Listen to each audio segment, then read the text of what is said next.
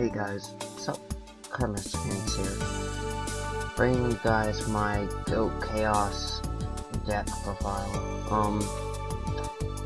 I've been playing a decent bit of Goat format recently because that's around, well that wasn't when I first started, but it was a little tiny bit before then. It was like, actually I guess it was more so Yugi Kaiba format. It was towards the middle / end of Yugi Kaiba format. And I'd say in the middle of Yugi Kaiba format when I started playing.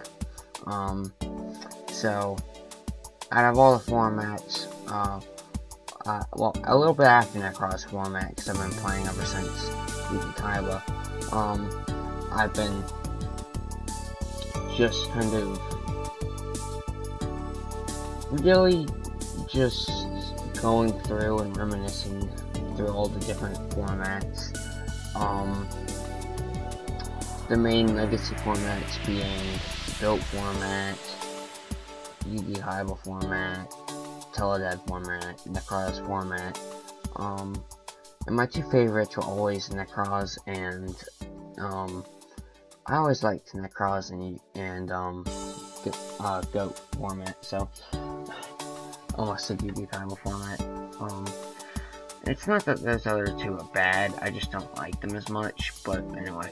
The first thing I'm going to notice is this is a very unique build. I built this deck myself just from looking at the ban list. I didn't look up any deck files or anything, so I just straight up looked at the ban list and made it as I wanted to. So let's go ahead and hop into it. First off, we have the Morphing Jar. This card is basically an enhanced card destruction on legs. Well, I guess I should say an upon because it doesn't have legs. Or at least I hope it doesn't. Anyway,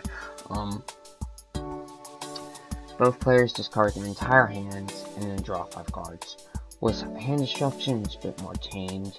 You discard your entire hand and then draw cards equal to the amount you discarded. With this, if you really wanted to, you could have one card in hand, that being Sinister Serpent, discard it, which is essentially a +1 in this case for you, and draw 5. Or, you don't have any in hand and you draw 5 for no reason, which is just, this is basically the precursor to Max D. I mean, it was awesome. Moving on, you have one copy of Sangan to search out, basically anything. Anything, basically. Next up, Tribe Infecting Virus is also at 1, just because, this is a very good out to almost anything on the field. DD Warrior Lady, Jinzo, I don't think too many people are on that, definitely BLS, and overall it's just a pretty decent card, especially as a 16k, 1.6k beat stick.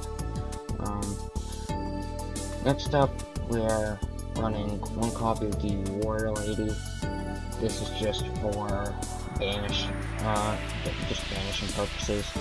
Another out to BLS, another out to Jinzo, whatever their big threatening monster on the board is, you can just get rid of it.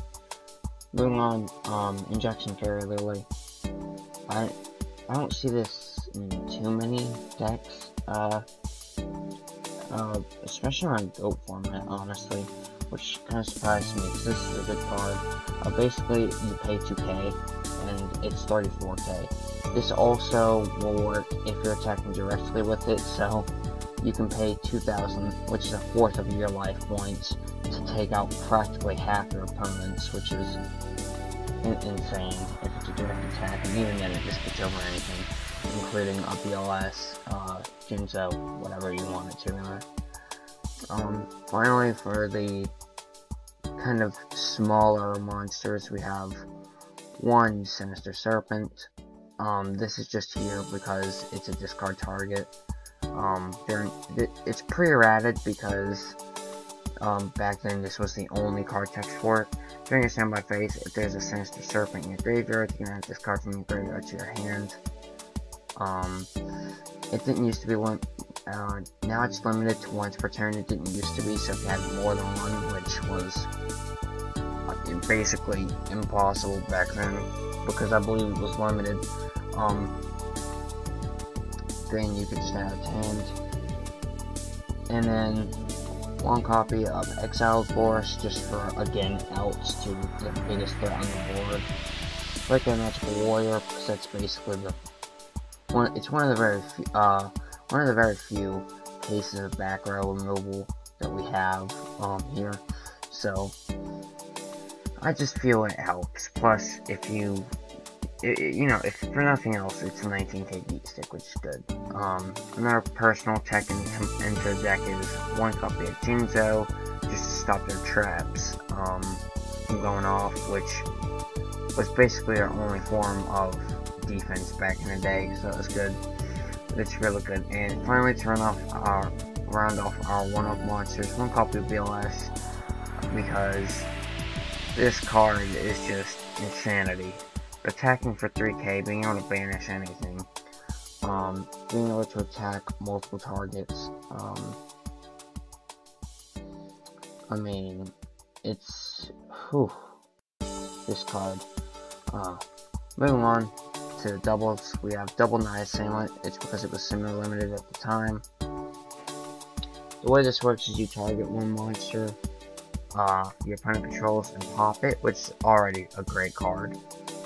But when it's sent from hand to the graveyard, you can target a flip effect monster in the graveyard, except this one, and add it to your hand, which is really great for recycling Magician of Faith to continually bring back Pot of Greed, to continually bring back Graceful Charity, Lightning Vortex, Snatch Steal, basically just whatever you wanna do, bringing back to hand, as long as it's a flip effect monster, and as long as Magician of Faith keeps getting flipped, you can keep adding spells from grave back to hand.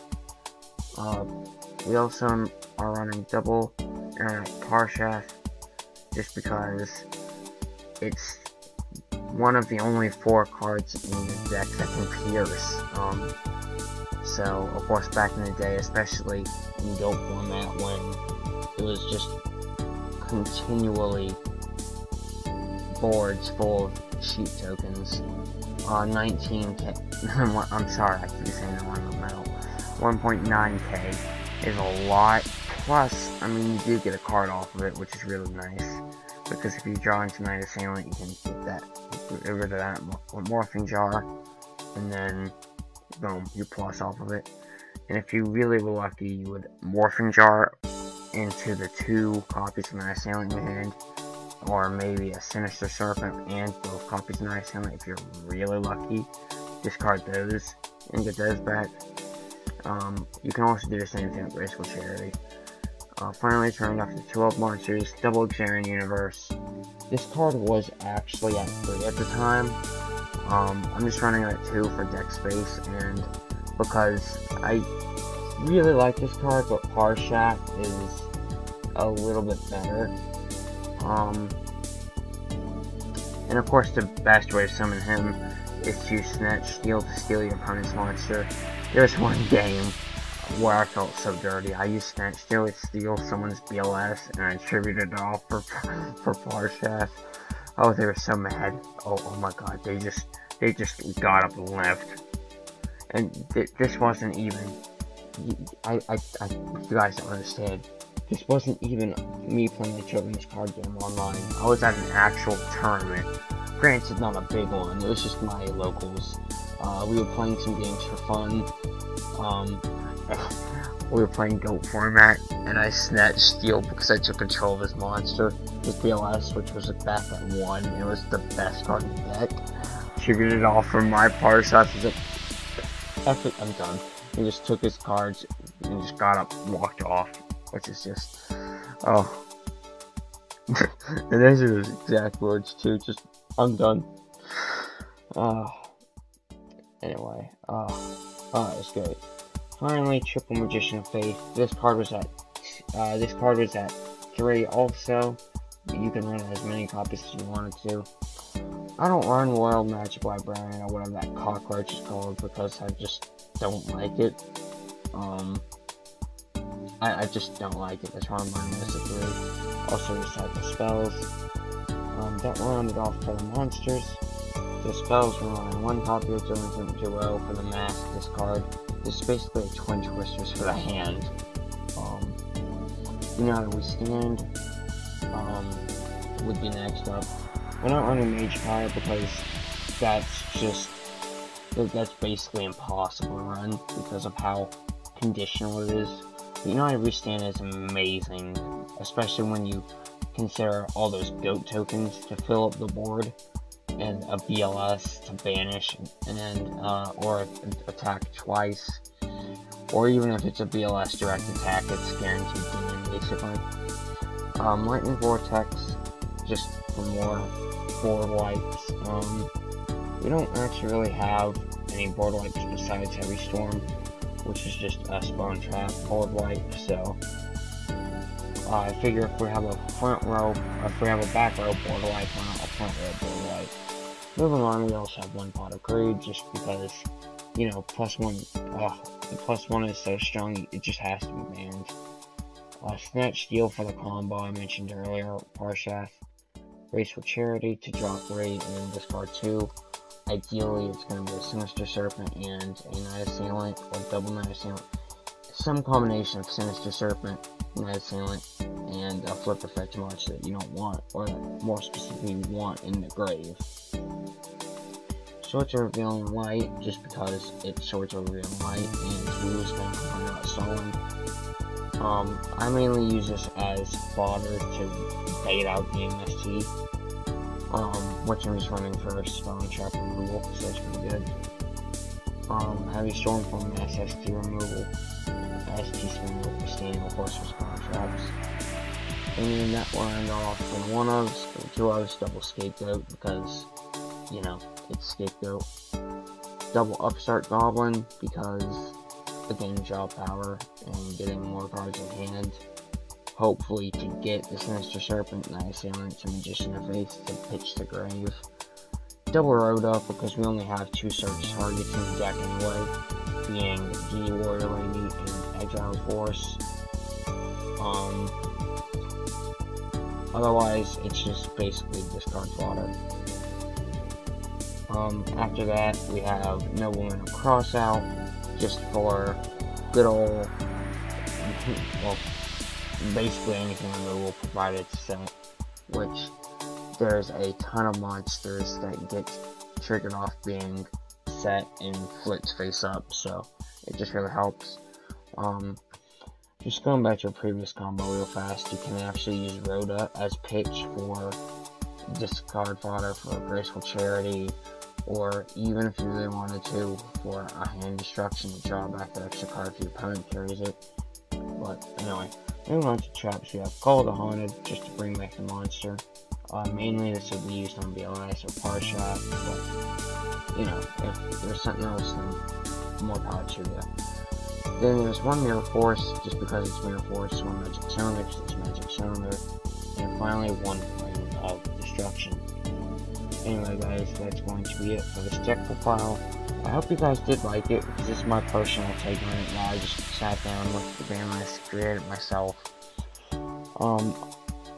Compared to a Goat Control deck, which I guess this is basically Goat Control, it's called Goat Chaos, because originally they were Chaos Sorcerers, but I just took them out. But anyway, that being said, thank you guys so much for watching. I've been your host, Progress Phoenix, signing out. See you guys next time. Have a good one.